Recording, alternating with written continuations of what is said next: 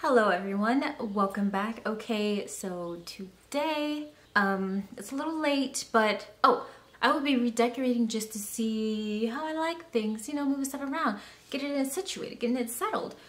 Today I want to talk about something really important, and I'm going to grab my notes just to make sure I have everything. I noticed that whenever it comes to a lot of people coming to this path from wherever path they're on, the very first thing that they kind of want to do is grab all the tools and the items that look really cool, such as like all the spell books, maybe a wand, crystals, decks, I don't know, maybe printouts, just anything that they feel represents something witchy, but they're all beginners to it. So like, it's like spending a lot of money, but not knowing what to do with any of the items that they bought or have. And I actually would advise against that. I think that if somebody is a beginner, the very first, most important thing they need to do is visualize.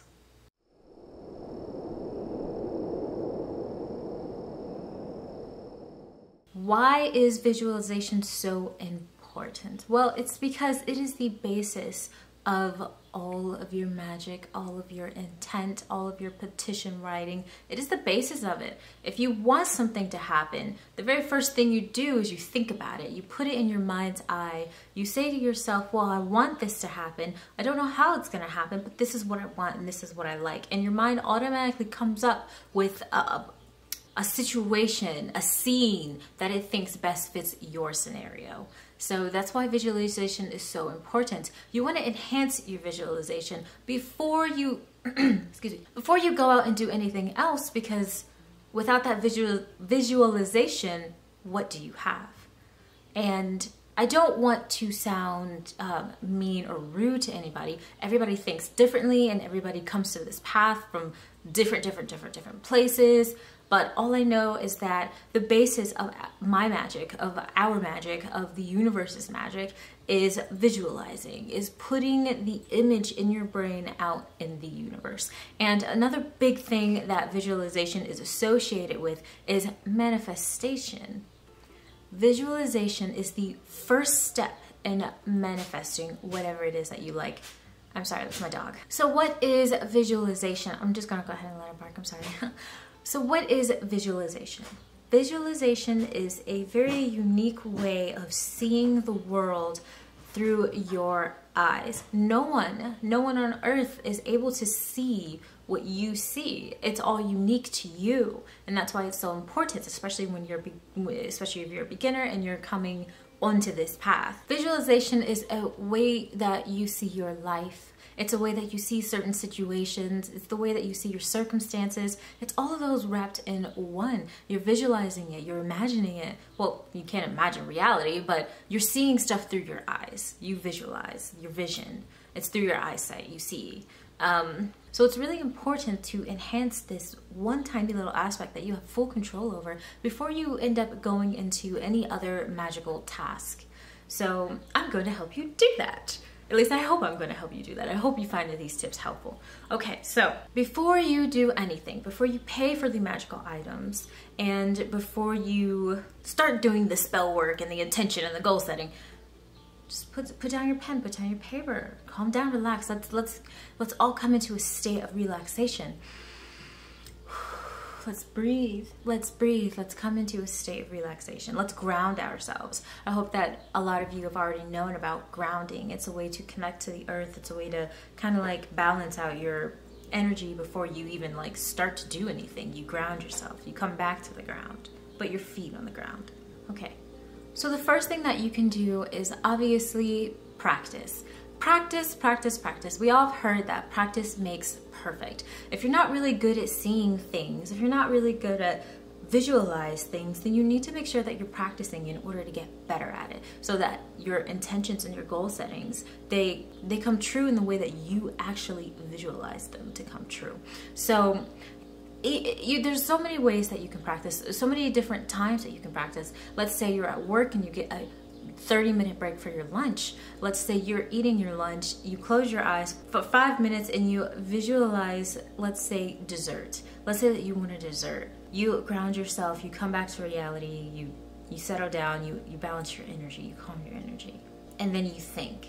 You allow your mind to visualize those desserts, whatever, maybe it has a cherry on top, maybe it has whipped cream on top, whatever it is to you, you can visualize it in that moment. And it doesn't have to be a super long process. You can only do it for, let's say 2 minutes if you want, let's say 5 minutes if you want at a time. But just know that the more that you practice visualization, the better it will get, and the more you will enhance it within your own mind's eye. The second thing that's going to help you enhance your visualization is the detail that you put in it. Now, detailing is very important, but let's say we're all beginners at this. Where do you start when it comes to detail? Well, you start with the smaller things, stuff that doesn't really take a lot to, you know, think of.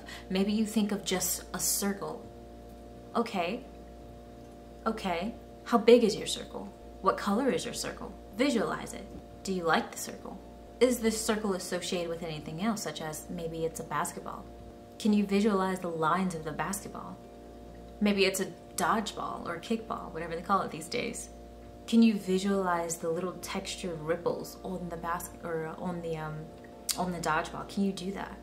And if so, your visualization will start to get stronger and stronger. Well, I remember what this dodgeball looked like when I was a kid. It was like a really nice brick kind of color. I remember the texture on it. I remember there used to be this little tiny indent of maybe like a stamp, like a white trademark sign on it, whatever. Let's be simple. Let's start off small and then we could grow big. Start small and then grow big. Now, if you're a fast learner and you're like, okay, whatever, I practice, I visualize it. What's the next step? What's the next step? Okay, well, you take your visualization and your detail and you just add more and more and more. Maybe this takes you months to figure out. Maybe this takes you years to figure out. Either or, it's all specific to you. You have to know yourself. But it's important to practice and then to add your detail. Now, if you get done with the simple details, increase the amount of details. Now instead of thinking of a circle, let's say you're thinking of a purse. Maybe you have a bag. What kind of design is it? What shape is it? Does it have a handle? Does it have a lock? Does it have zippers? How many pockets are inside of it? Can you... My cat. Can you visualize it? Can you visualize your purse, your bag? And if that's enough for you, you know, like you're like, whatever, got it, bing, bam, Buddha, done, whatever. I said that saying completely wrong, but yeah, I'm sorry. Continue to add more detail. Continue to add more detail. Okay, so your purse, you got it. Now can you visualize you, your face? Can you say, hey, I know what my eyebrows look like. I know what my nose looks like. I know what my eyelashes look like. I know that I have a little tiny, like, pimple here maybe, or I know that's kind of gross, I'm sorry, but maybe you do. Or maybe it's like, oh, I know how wide my mouth is, or I know how high my cheekbones are, or I know how obvious my chin is. Like, you know, maybe you don't know your face as well as you think you know your face. This is a very good one to practice. Not only is it you visualizing yourself, but you're becoming more aware of yourself. And since our magic is all about us for the most part, it's really important to get inside of yourself, but that's another video. We're talking about visualization here. So stay focused, visualize, I'm sorry. So let's say you completely get your facial structure done. You know what your face looks like. You look at it all the time. You mastered it. Let's go to your whole body now. Okay, let's go to your whole body. Are there little dots somewhere that, maybe there's a scar somewhere. I think I have a scar like right there. That's something that's small on your entire frame. Do you remember it? What does it look like? Okay? So it's really good to add on to the detail. And that is like the very bulk of visualization, because your visualization is going to be how much detail you can put into what you're doing, into your intent, to your goal, and into your spells. So let's say maybe you're done visualizing your body and every part and every piece of your body, and maybe your skin tone and maybe where the skin tone changes. Maybe you're done with all of that and you want to move on to bigger, better things. Then you can start challenging your mind, your visualization, by thinking of things like, okay, well, what does the Eiffel Tower look like? And don't look at a photo, just visualize it first. Visualize it and see how close you are to it. Okay, well, what does my local park sign look like? Visualize it, think about it. Those are ways that you can challenge challenge your imagery, the way that you process things, your vision. Those are things those are ways that you challenge it, and those are ways that you can enhance it. And another way, you can also meditate on it. I know a lot of people do meditation, or there are some witches out there that don't even like meditation. Maybe you don't like to meditate, or maybe you just meditate in a different way. Meditation, or I personally think the goal of meditation is just to get you to be in a sort of like a trance where you're not focused on any of the outside energy or vibrations. You're focused on yourself. You're focused on why you're here. Maybe it's silent in your mind. Maybe it's clear. Or maybe it's super fast paced. Maybe you're at the gym. Maybe you're working out. You know how you lose yourself? I think that is kind of the main goal of meditation. So if you don't like regular meditation, you can meditate in all other ways. Now, if you're meditating and visualizing, then that sort of trance where you're kind of focused on something and not worried about all the outside energies, that gets enhanced, because now you're thinking, okay, well, maybe you're at the gym.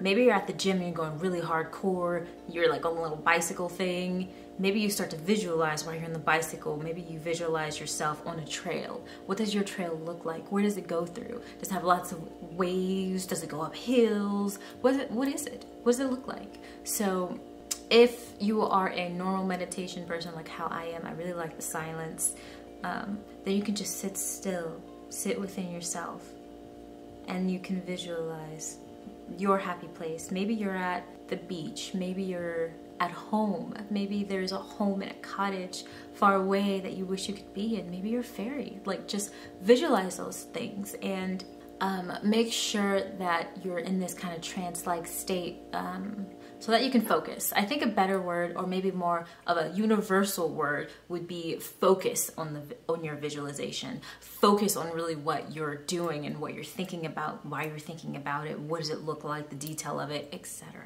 So in the end, once you've practiced, once you've added your detail, once you progressed from a beginner visualizer to an extremely advanced visualizer, and once you've meditated or focused on your visualization, those are 3 ways that you can really enhance it. 3 ways that you can get better at it.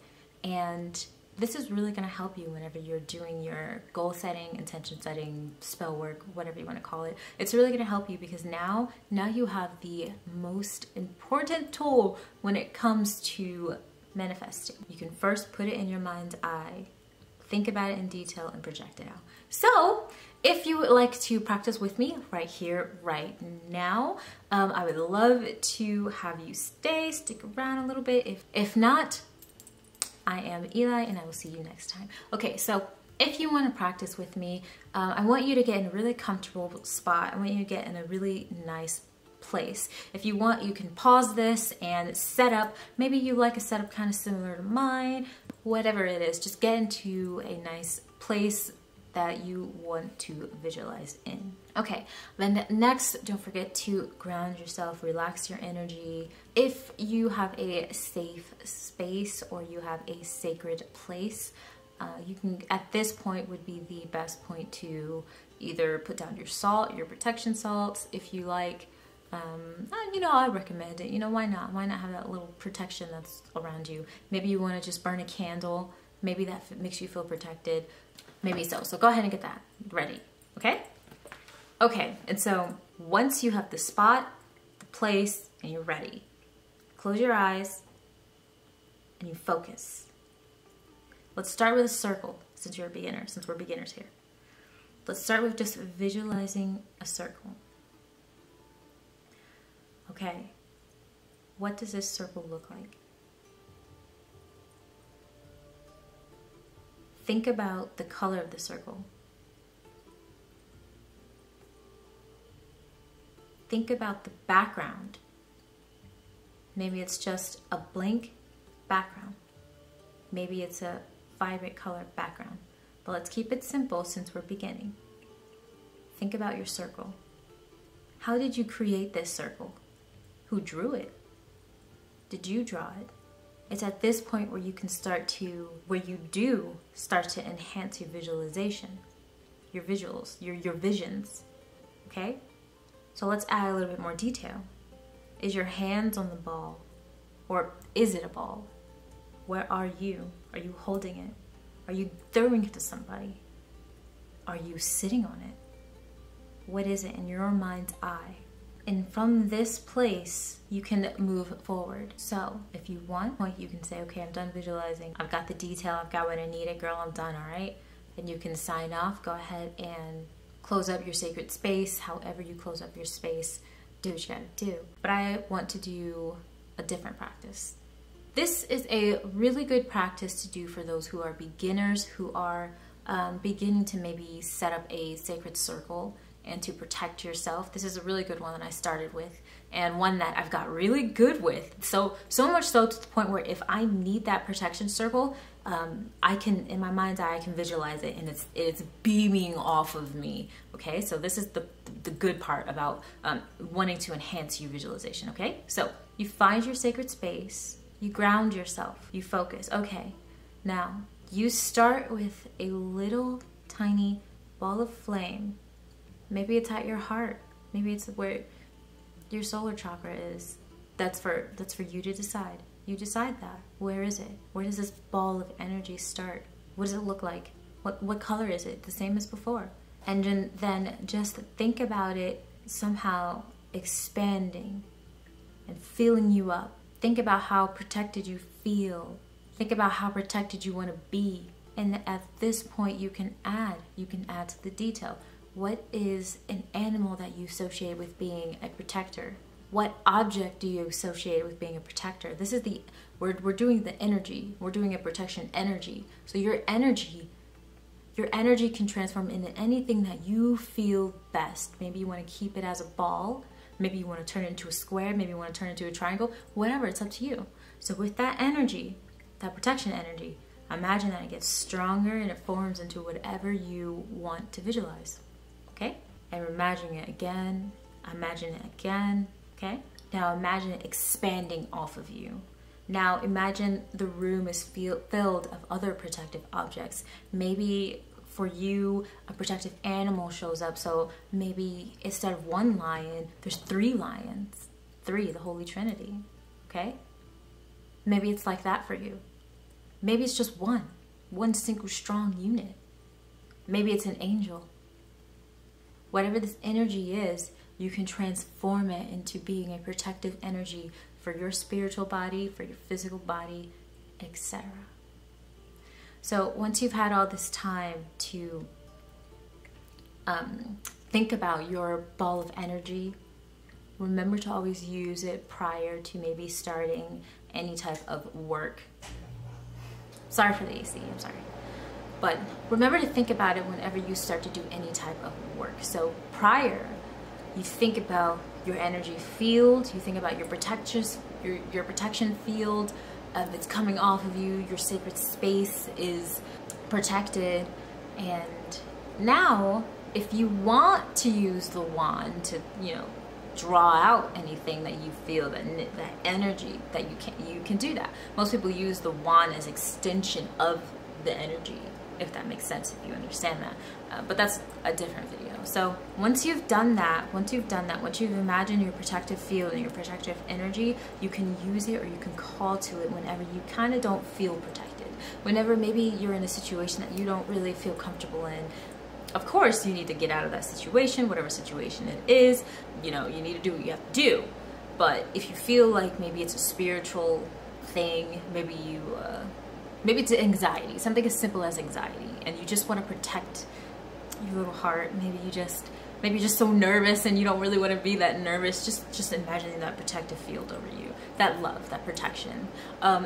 You can also do love energy or cheerful energy or happiness energy. I just prefer the protection since it's a very important thing to have, especially when you're coming to this kind of thing, this kind of path. So let's say you're very anxious and you have that ball. You close your eyes, you get in your mood, you think about it, you have your protection field on you. So whenever you're doing the thing that makes you anxious, like maybe you're giving a speech, you imagine that protective shield just coming off of you. And you're like, you know what, no matter what happens after this event, I am protected, and that makes me feel good. Or, it can be any situation like that. So once you're done visualizing, make sure to close up your sacred space however you close it up. Close up shop, thank the universe, thank your guides, thank maybe your ancestors if you work with them. Whatever you do, maybe pray to God, you know, maybe that's what you want to do. You can do that. Just make sure to thank everything. You just used energy for the first time. You used energy, you used visualization, and you know how to enhance it. So thank the universe that you have, you know, that you've completed this. Close up shop and you're done. It feels really good to have that type of like strong visualization, because you know you can rely on it. No one can take your imagination away from you. No one can take your visualization, your visions away from you. No one can take that away from you. So it's always going to be yours.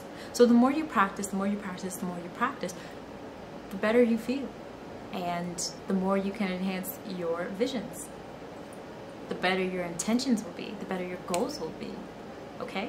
So don't forget, wait, let me see if I got any more notes. That's pretty much everything. So don't forget that at the end of the day, yes, doing the spell work, doing spells is cool. Yes, getting the books are cool. Yes, getting the wands are cool. It's cool. It's, you know, have your little witchy stuff on the side. But don't forget the importance of visualizing. Don't forget that this is something really beautiful and really sacred to us women and men, to us people, to us humans, to us magical beings, okay? Especially if you're on this path. It's really, really important to enhance this, okay? It's very easy to enhance this, and you know, the sky's the limit when it comes to visions and visualization. Okay, so I'm gonna stop talking. I've been rambling on. Oh, this video is getting pretty long. I'm sorry. Visualization is really important, so I just really wanted to come home with that. Okay, well, I hope this helped. I hope that you enjoyed it. If so, you can go ahead and hit the like button. If not, you can hit the dislike button. Either or, I would love I would love your feedback on this. Also, if you're watching this, no matter what time or day or when, I would love to think about, or I would love to hear, what did you visualize? What was something that you visioned? What was your animal? Or what was your guide or your angel or your object? What was it? You can comment that down below at any time. Yes, so okay, that's everything. That is everything. I feel great. I feel great. I hope you feel great. I hope you feel lovely. Thank you so much for watching. Remember that I am Eli, and I will see you next time.